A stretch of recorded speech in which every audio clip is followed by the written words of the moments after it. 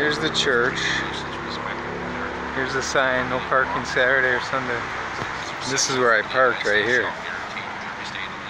Right by the garage for the church.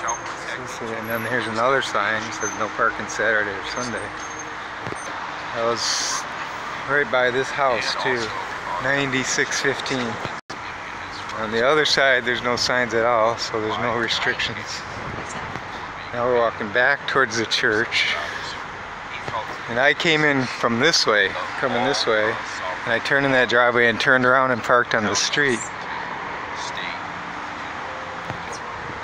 Here's the third sign from that direction, and it's no parking Saturday or Sunday, almost right in front of the church.